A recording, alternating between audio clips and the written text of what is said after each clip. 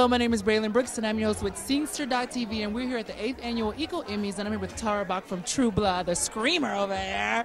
So tell us what brings you out today. Are you enjoying yourself? Are you getting a lot of cool stuff? I'm having a great time. Eco anything I'm in, so... And then, yeah, it's Emmy weekend, so why not? We're having a great time, cruising around. There are tons of great events, and this is one to be at. So tell me, how was it working on True Blood? Amazing.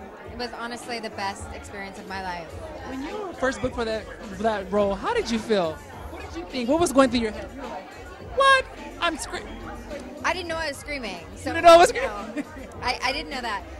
I mean, really, all I thought was, I can't believe I get to work with Alan Ball, you know? I was that's epic. 6 Feet Under, American Beauty. I mean, I couldn't believe, wow, Alan Ball's new series, and I get to be on it. So, and then who knew it was going to turn into 7 seasons?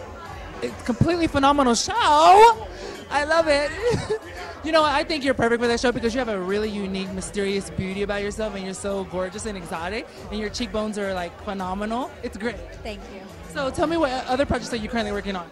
I just finished a small art film called Kiss the Sky, which I'm really excited about, and we'll see. Now we're kind of looking for the Sky.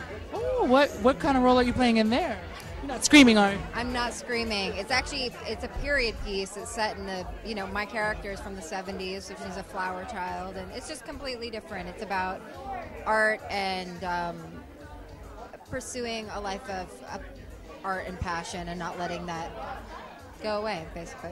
I love it. So what words of encouragement do you have to give to aspiring actors and actresses out there who are, because you seemed a little bit surprised when you were like, I work with Alan Baldwin and everything like that, so, you know, it seemed like it was like kind of like a dream come true. So tell me, give us some words of encouragement you have to people out there. Really, if you love something, and go for it.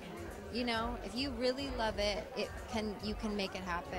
And it doesn't matter where you come from or who you are or your family or, you know, the things you have been given or haven't been given. If you really care about something, you can absolutely create it in your life.